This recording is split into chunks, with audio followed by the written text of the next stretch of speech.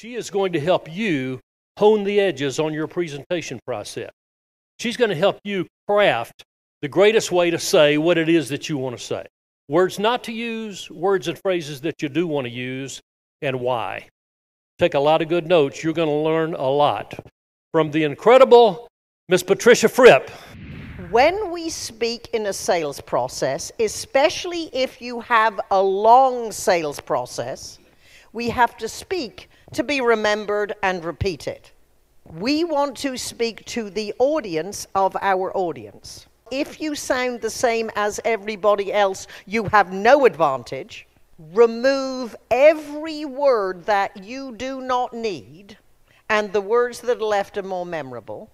Say them in an interesting, unique way, and pause so that they can be digested, so that the person we talk to can talk to another audience we have not met as of this moment. And when you master the ability to tell your happy, satisfied client stories well, it is as if you are taking your happy, satisfied clients with you on your sales call. And specificity. Specificity builds credibility. And everything else being equal, the best presentation wins. I have a good friend from the Fairmont Hotel in San Francisco. And one morning he called and said, "Patricia, help! As you know, I'm a great salesperson one-on-one. However, I have the opportunity to speak to a convention committee, and I get really nervous when I stand up and have to talk to a group." So I asked him the questions we should all ask ourselves before any presentation. Who are you addressing? Convention committee. 2, what are you really selling? He said, "Well, I'm really not selling the Fairmont because they would stay here if they come to San Francisco. But I happen to know that they're equally considering San Diego. And the idea is you can't ever knock your competition. What you do is make your offering sound more appealing." How long do you have to speak? 8 minutes. What is it worth to the Fairmont Hotel if you get the business? He said $500,000. I said, let me get this right. You have 8 minutes to make $500,000. Why don't you say this? "Welcome to the Fairmont. Thank you for the opportunity to show you the benefits of San Francisco. And in the next 8 minutes, you will decide the best decision you can make for your association and your members is to bring your convention to San Francisco and the Fairmont Hotel." So including the welcome, that is 6 you or yours to Fairmont. That is a you focused, focusing on their point of view, just by reviewing what you would say to build rapport. San Diego is a magnificent destination, and you should go there another year. However, the reasons you should come to San Francisco this year are, now give logical, specific reasons. The key to connection is conversation. The secret of conversation is to ask questions. And the quality of the information you receive depends on the quality of your questions. Patricia, that was golden. I've got pages full of notes back there. It is very difficult to be creative in isolation. And why it's important with a team is because without consistency, there is no quality. You don't thank people for the time. What do you say? Thank you for the opportunity. Thank you to the opportunity to discuss how, now you're going to fill in the blanks, what is your solution can help them become or solve their problem. Many of my clients believe that once they got their presentation together and the PowerPoint, they're done. No, I always tell them, you're halfway done. Now you've got to get it in your body. At the end of lunch on day 2, the national sales manager got up and said, the sales team were talking at lunch and we decided we have absolutely no idea how we've sold anything before we heard Patricia. The stories that you tell in your sales conversations and presentations need to be true. They do not need to be 100% accurate. By putting it in their dialogue, you can say about you and your company what you would feel as if you were being too salesy or showing off too much. If John Smith, the senior vice president of the ABC company, was here, he would tell you, we would not have believed it possible that this project came in under budget and 3 weeks ahead of schedule. I challenge you to revisit what you say and to take presentations and sales conversations to the level of preciseness that you need. We need to build these habits in everyday life. You will not improve what you're not aware of. Model that you are the best in your industry just by the way you communicate. May I add some commentary, Nancy? She was transitioning into speaking, and I'd just been in it for a few years. And I've heard her speak probably 100 times through all these years. She's never been better than today. I just want to say about your growth, even since I heard you speak a year ago, is extraordinary. What you talked about today is so important to us in sales, and I thought it was masterful. Thank you. We definitely want that on video. Hi, good morning. Thank you for your time. I'm Joe Blow, and I work with the ABC company. And we've been in business for 36 years, and we have this unique methodology, and this is who we serve, and we'd love to do business with you. Nobody cares. Because everyone is more interested in themselves, and the secret of being powerfully persuasive is that your subject has to be of interest to them. And in a sales conversation and presentation, if it's not focused on them, they're not going to be quite as interested. Well, you're sitting down or standing up, whether it's one person, 5, or the entire leadership team, that you say congratulations. Then you look at what are they proud of. Now, you could say you have a challenge. Your board of directors has challenged you to increase sales 5% and not increase your budget more than 2%. Or you have an amazing opportunity. You are so well known locally. Let's see how we can help you be well known nationally. You have an awesome responsibility. As you are considered one of the best employers in Memphis, how do you continue that reputation when you have no more budget? These openings all depend based on what they've told you. And you can try what works best for you in your situation. You have an important decision to make. Do you stay with the last vendor or look for a new, fresh approach? Do you have the confidence of knowing that their conversation or presentation will be as good as a 20-year veteran?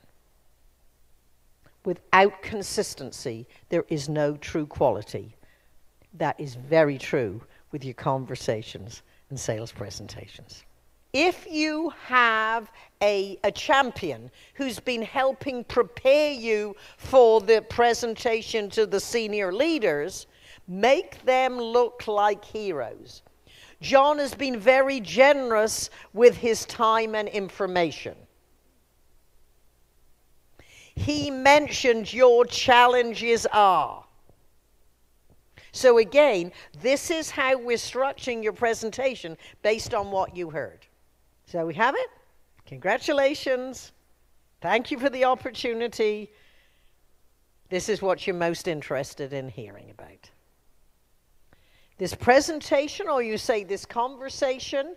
Now again, this might sound a little formal for your world. You make it what works for you, but you let them know our conversation is structuring around your interest, priorities, and major focus. Their words as close as possible. If this is a more formal presentation where you are brought into a boardroom and you're talking to a committee, this is when you introduce yourself. 1, they probably know who you are. 2, you're probably on the agenda. 3, if you have a PowerPoint, your name is probably on your slide. But if you want to build interest, of course, you're going to talk about them and their interests first, and then it's a matter of probably reintroducing yourself. And I like to say, if we have not had the pleasure of meeting, I'm Patricia Fripp. In my role as your account executive, financial advisor, automobile expert, whatever you would be, and serving clients of your size and complexity, everybody thinks their problems are more complex, their business is more complicated. You can expect.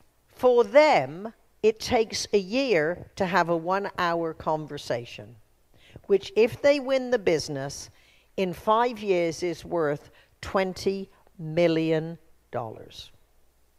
And I said, well, when you're about to give a presentation after a year's worth of work, how long do you rehearse?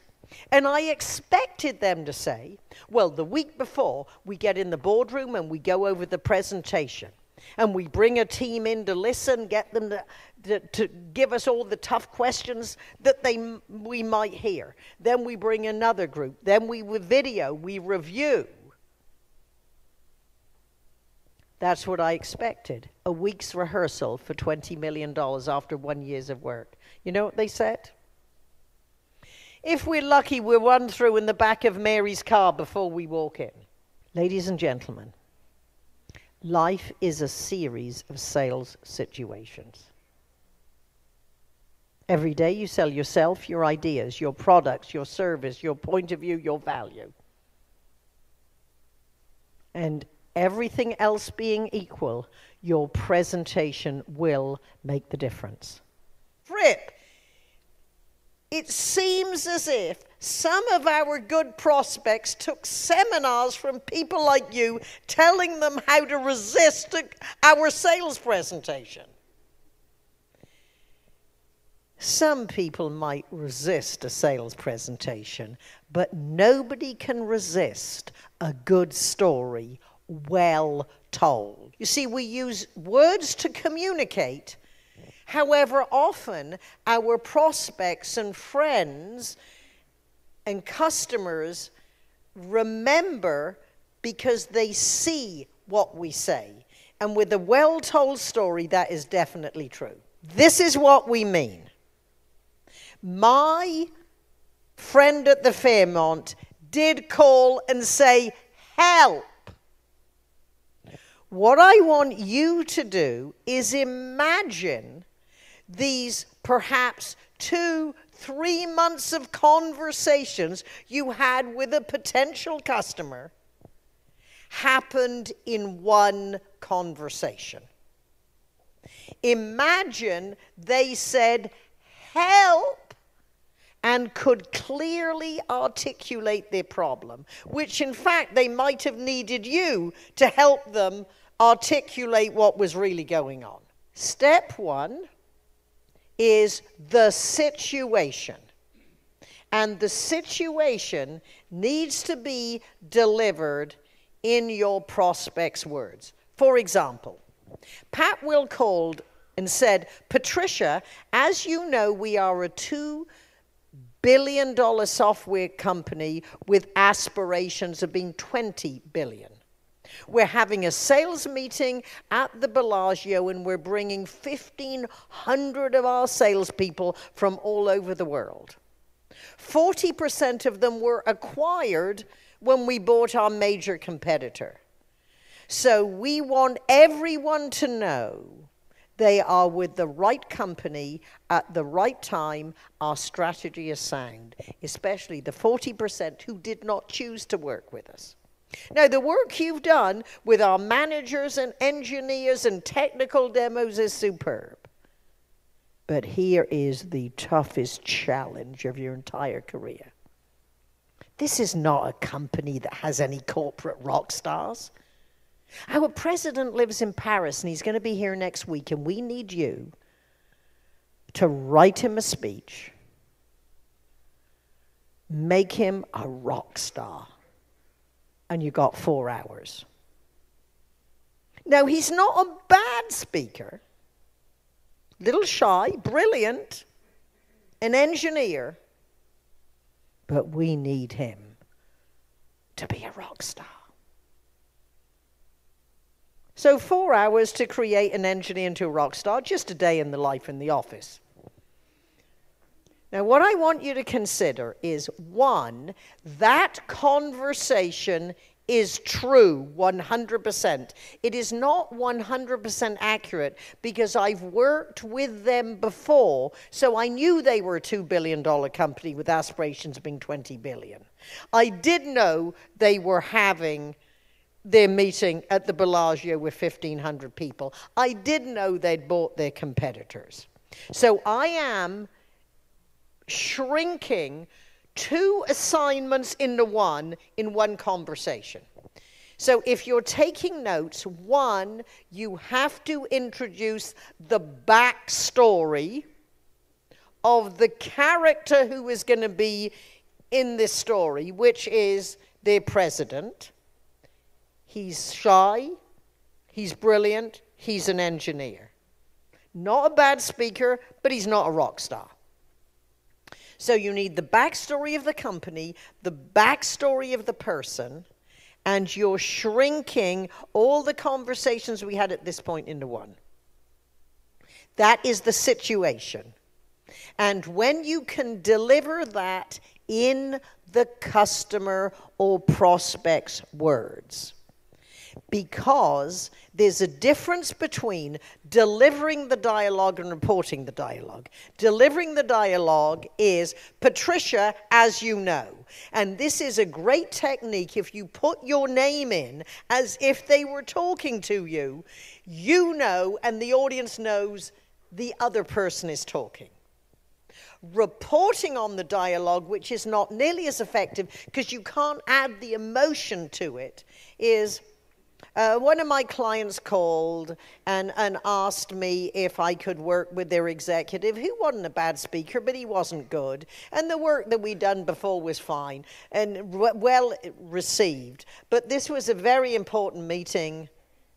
No, that's reporting on the dialogue. The solution can be in your words. So as soon as I met Bernard, I said, how do you do? If you had one sentence rather than 45 minutes, what would you say?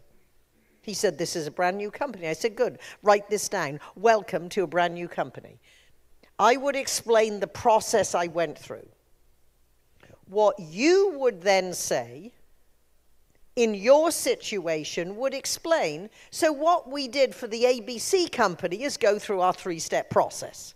So you would then explain the solution that you helped the company or the person in the beginning of the story, because what you are now doing is answering your prospects' unasked questions.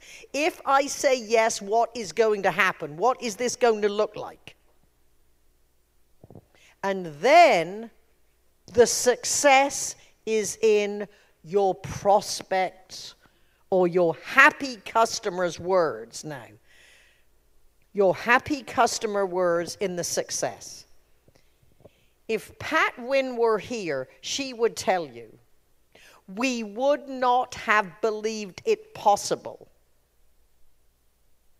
that our brilliant president would walk on stage, be funny, poignant, dramatic, inspire action and commitment, and only had 4 slides. They made promises and kept promises. We have never had a vendor partner who took their assignment and our challenge as seriously. And this is what I recommend you do. When you've completed your day, you've tidied your desk, you've got your to-do list for tomorrow. Then you make 3 calls. You make 3 calls because you want to be the most interesting voicemail that the people you're calling have the next morning. And you want to leave a message that says, "Hey, Dawn, I never get tired of telling the story about how your wife was so excited with her new car." Or, "I never get tired of telling the story about how your family loves their new house." Or, "I never get tired of telling the story about how your conference was the greatest success in your 70-year company history because." Would you mind setting up a 5-minute conversation where you can remind me what your challenges were before we fill in the blank what you did? What have been the results in your words? And is it okay if I tell this as an example of the services or products that we deliver? Anytime that's convenient for you, let me know. I'm in the office all next week, every morning. I absolutely 100% can promise you that the best story with characters and backstories and dialogue and the dramatic lesson learned from that story will be what they talk about weeks and months later when they're deliberating about what is the best company to do business with. The question I ask my clients more than any other is, if it weren't a thing, what would it be? For one of my biggest clients, I coach 100 brilliant engineers twice a year to deliver technical presentations at their customer conferences. Now, what is added to the complexity is at last year's meeting, we had customers from 71 countries. In Silicon Valley, this is an international audience only driving 50 miles from my house. Unless you are specific. If English is your second or third language, you do not understand what is meant in the isolation of the sentence. So one of these brilliant engineers said, there are 2 things people love about. So I asked, if they weren't things, what would they be? Innovative upgrades. I said, there are billions of people in the world. What people love your innovative upgrades? He said, systems administrators. Now, can you understand, if English is your second or third language, or even if it's your first, the difference in the quality of the communications between 2 things people love and 2 innovative upgrades that systems administrators love? I was coaching a banker, very prestigious background, and I said, knowing the answer, how well educated are you? He had more degrees than a thermometer. I said, why are you such a sloppy speaker? And then he said, the people who report to me, we were all in training together. So I said, you're trying to be one of the guys, but you're not one of the guys. You need to speak in a way that shows all the others, if you want to elevate your career and be in this position, this is how you speak. You don't go down to their level, you raise them up. I was coaching a technology team, salespeople and the technical staff, about being precise. And they said, but Patricia, our customers speak this way. And again, a brand new Frippicism fell flawlessly from my lips. I said, there are better ways to emotionally connect with your prospects than modeling their bad behavior and sloppy language. If life is a series of sales situations, the real sale comes after the sale. Now, this is why service departments in any business, all customer service and follow-up are important. My brother, Robert Fripp, is an incredible guitarist. According to Rolling Stone magazine, he is the 42nd best guitarist in the history of the world, living or dead. He played on David Bowie's Heroes, and he has a group called King Crimson. This is their 50th anniversary. Oh, yay! Yay! Well, watch King Crimson 2019. They will be coming close by. Nashville, good. We already have fans. There'll be in Nashville and I believe Atlanta. And one day I called my brother, as I do every day, as I will when Don and I are driving home. I said, brother, what you doing? He said, well, I'm practicing my guitar while I'm watching a Steven Seagal movie. And I said, well, you probably can't be paying attention to both.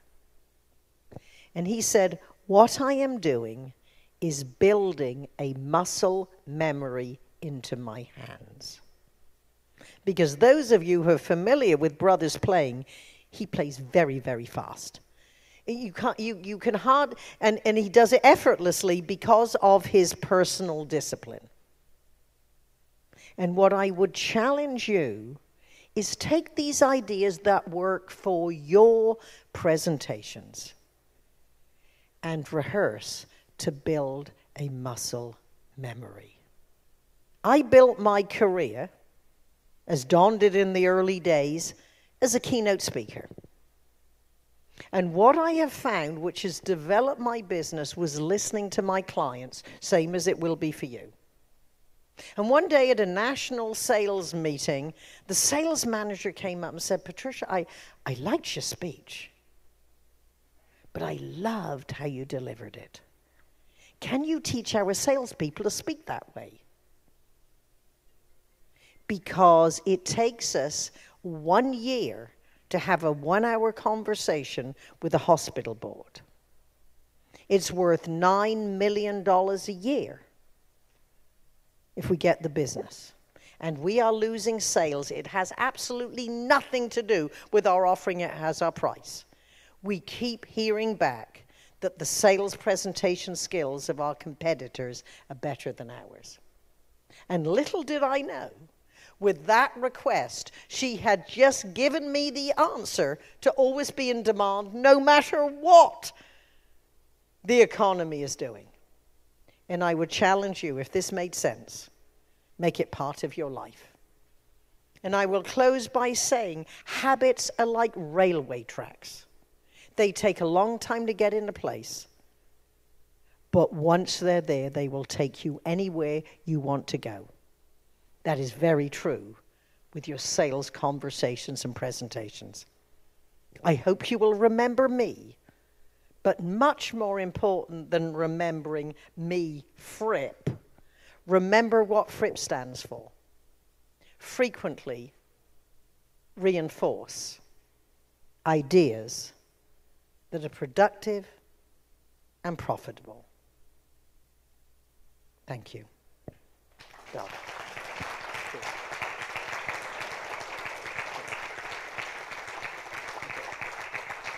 Patricia Fripp. Terrific, Patricia.